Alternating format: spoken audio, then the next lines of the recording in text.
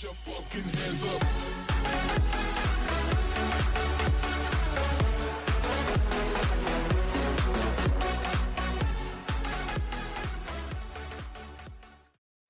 Hello and welcome back to another Skyline tutorial. Today we're going to be looking at DayZ tools, the object builder, and creating a base building item for DayZ. So what you're going to need is DayZ tools with your game data extracted and your P drive dismounted. Okay. You're also going to need a 3D file that you can edit. So going on to somewhere like Turbo Squid or CG Trader or something like that where 3D files are, you can find yourself some pretty cheap ones, or free in this case. So this is the object we're working with today. This is just a sci-fi military box.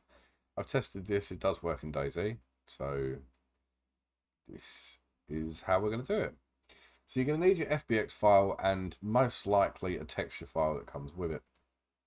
Okay, so the texture file will be the one that looks pretty good or somewhat roughly decent, not blue or anything like that. So this is our actual color object. So to get a PAA, you're going to want to open text view,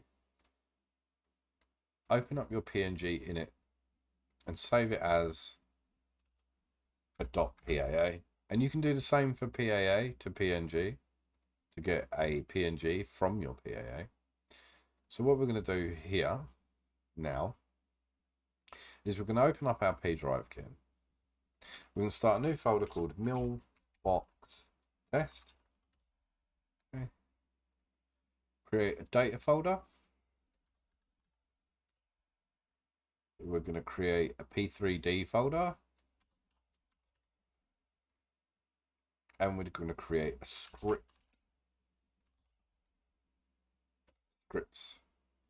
Did I spell that right? SCRIPTS.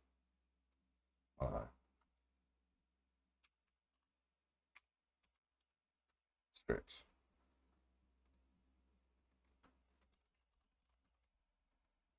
Anyway, so we can copy the config that I'll provide into the root folder, and you would copy your PAA into the data folder. Okay, so that's that. This side is done. Now let's go and texture that item and give it some collision. So let's open the object builder. Yours is not going to look like mine. So just a quick tip is Alt and right mouse to do this, Alt and left mouse to do this, and zoom on your middle mouse. Okay. So these are the boxes that you're going to need open. I'll give you just a minute to get all these ticked. Okay, so now we're going to come over to File. We're going to go to Import, FBX. We're going to go and find our FBX file. So for me, it's in Edits and Mailbox. Make sure all these are ticked and make sure all these are ticked. Now your master scale is the scale that your item is going to come into the object builder. So I know for this item it's a 0.003. Okay, just a small little object.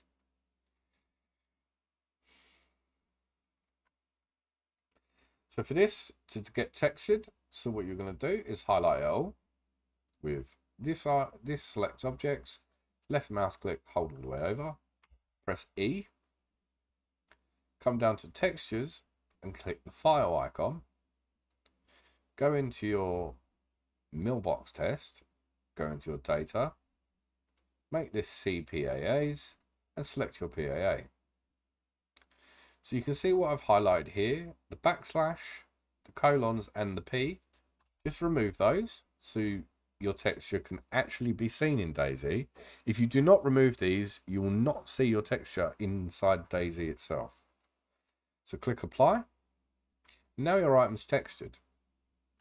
Okay, so now we need to sniff the collision and a firing collision and some little parameters. Okay, so we're going to come up to these double zeros here, or these double zeros. We're going to right click on that, we're going to click duplicate. We're going to right click on the one, and we're going to click properties, double click on geometry, highlight it all, come down to mass and select 5.00. Okay, so now you should see a blue dot appear inside this box. Now to create an occlusion, there are easy ways. I will say there is an easy way of doing this, but it hasn't ever worked for me. Okay, sometimes your item just isn't closed, or sometimes it just doesn't work right. So this is what always works for me. So I go to Windows, I go to 4 View, I zoom in on all 4, make sure they're all in the right position, and I deselect the box. So what I do is I go to Create and I go to Box.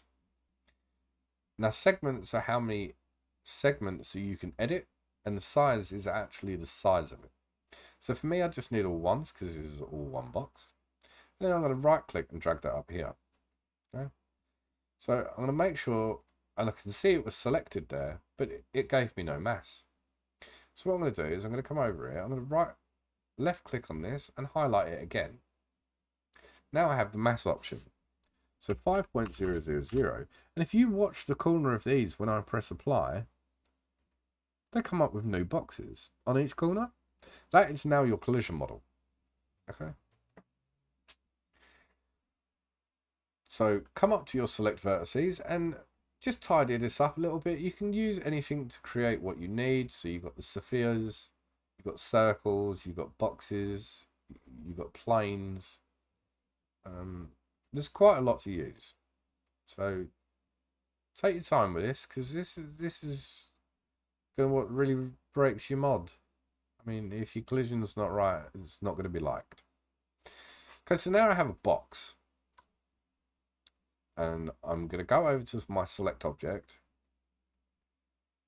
And I'm going to make sure just my little outside box is selected. I'm going to come over here and I'm going to click New. Go to Component 01. Okay, so now that is his own component.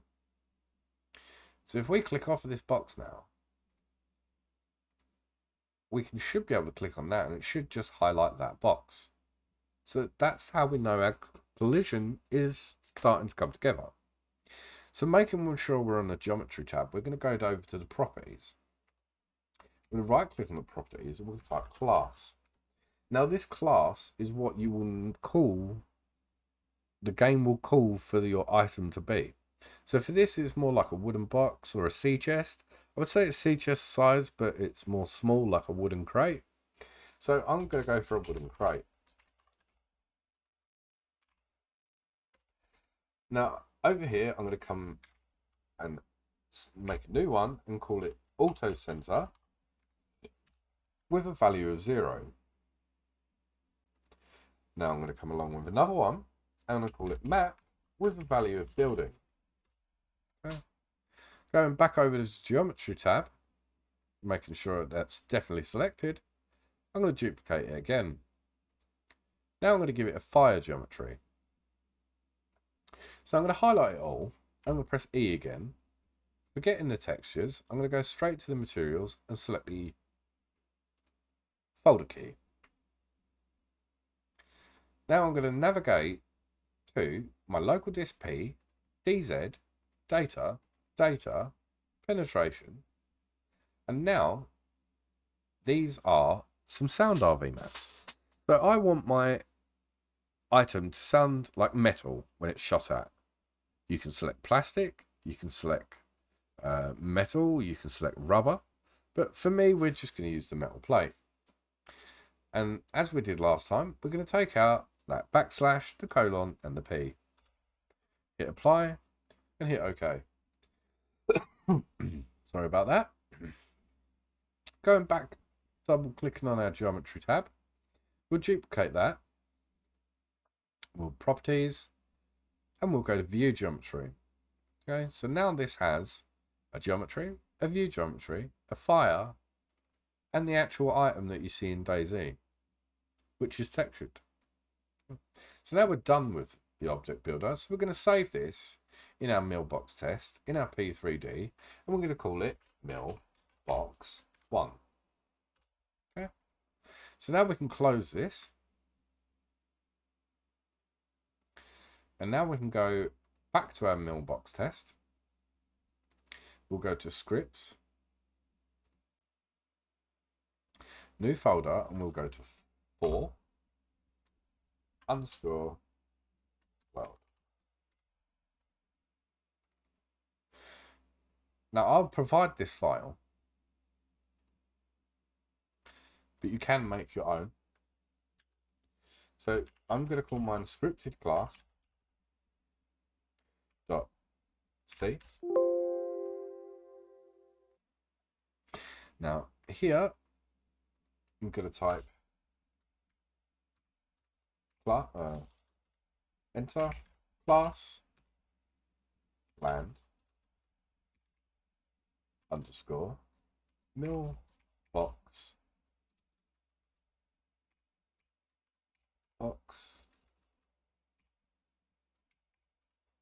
underscore test dot space wooden crate. Underneath, I'm going to go with these.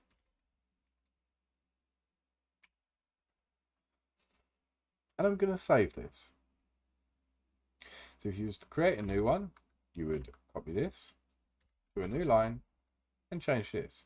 So this is the class name of what you're going to call your item in DayZ. So if someone's to spawn your item, this would what be they typing in. So we're going to take this because we're going to need this in the config file. So we'll open our config with Notepad.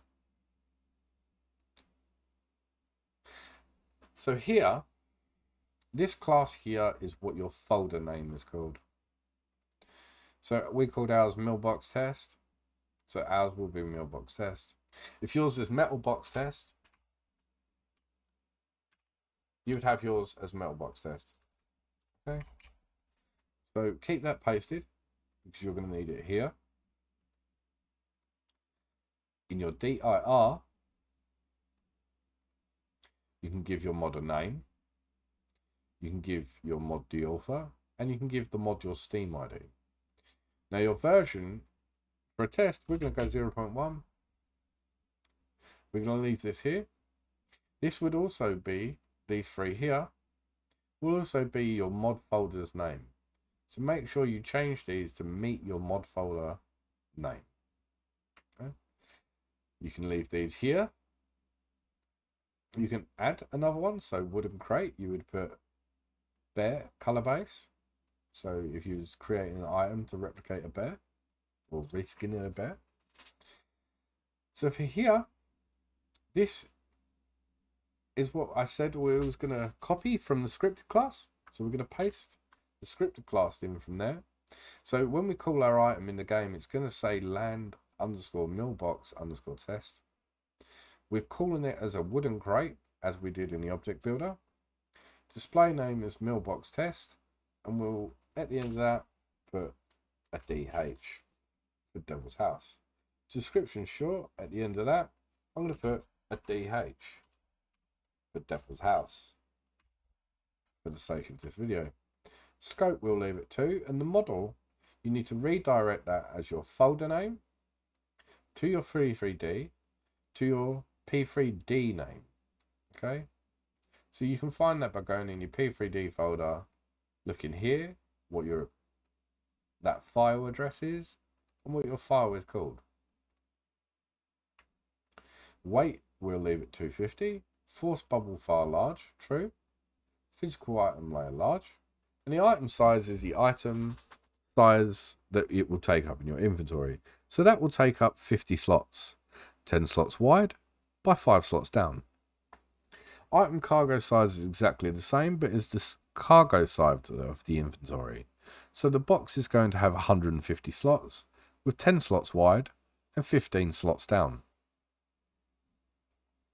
If you was to create a new one, or you want 2 items in one config, you would copy this here from class down to the second semicolon and paste it in and change the class name and the model name if needed. Back out of this, we'll make sure this is saved. Then we'll go and pack our mod. I'm not going to explain how to do that today.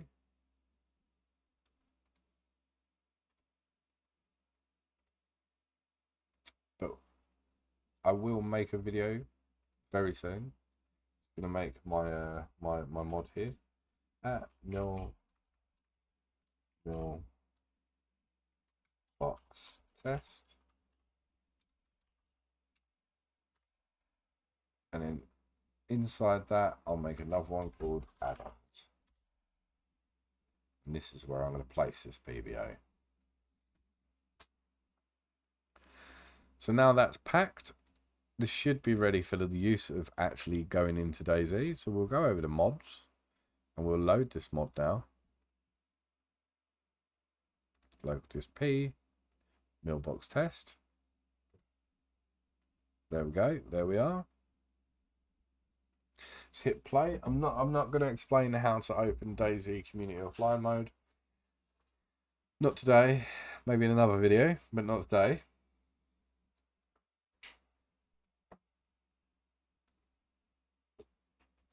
We'll just wait for DayZ itself to open. I will say though, no matter how fast your computer is, DayZ takes a very long time. Very long time.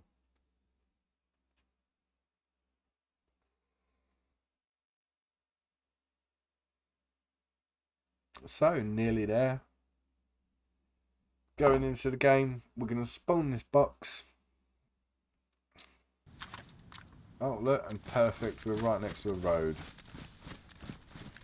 Not my usual place of business, but this will do.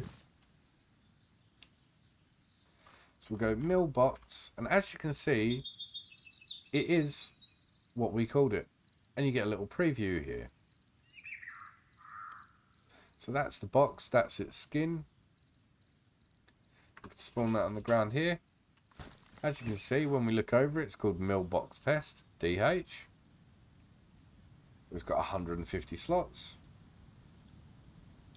It takes up 50 slots.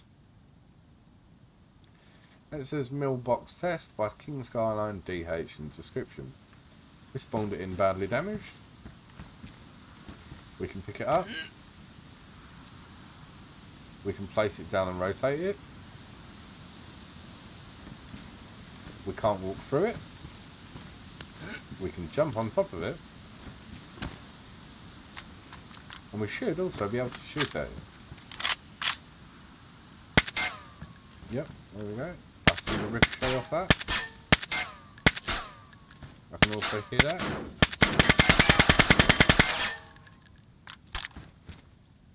Now the box is ruined. So that's how to make a model and a texture and import it into DayZ as a base building object. Hope this video was informative, guys. The mod file for this and the FBX and the texture file and the config file and the scripted class I will put into a folder that will be in a RAR file ready for you to open and test with. Thank you.